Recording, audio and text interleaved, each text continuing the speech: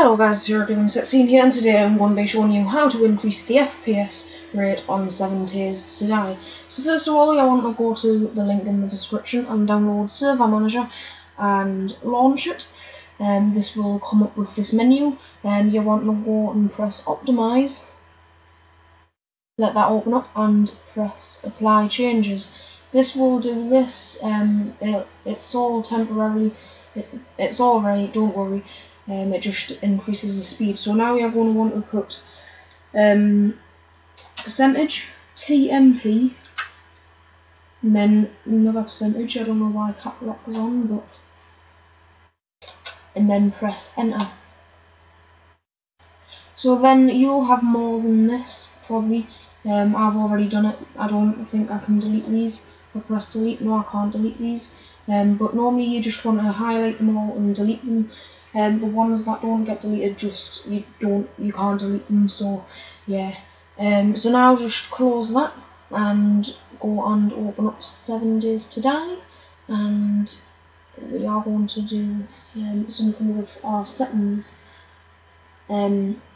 While this is loading, I'm just going to say that this did help me a lot, because before today, when I'm recording this, my frame rate on it was really bad. And then I realised that there was a few things on my computer that was really making it slow down, such as the TMP file, the temporary files, and obviously the thing that you get with this System Manager. I'm not sure what type of files they are, but just get it and do the things that I've told you with it. Literally, it goes really smoothly. I'll even show you personally. So just let this load.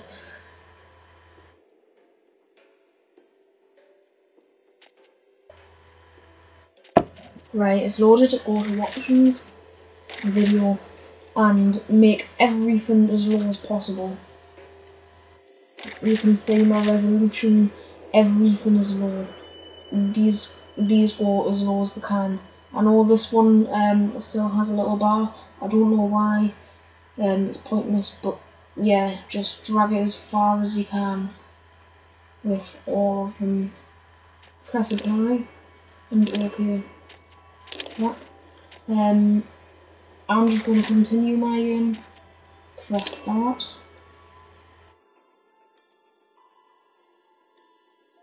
I am planning on doing a series as well, so yeah.